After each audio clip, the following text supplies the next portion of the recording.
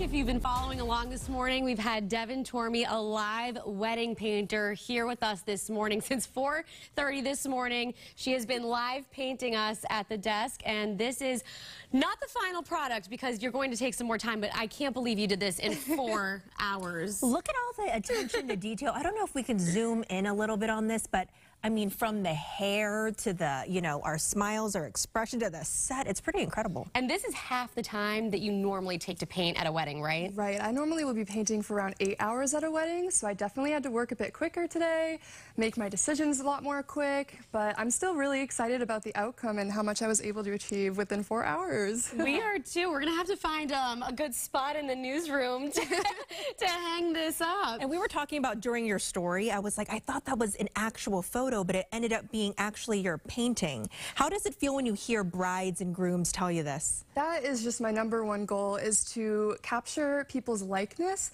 I mean, with wedding painters all over, there's so many different styles, so many different, ways of going about painting people.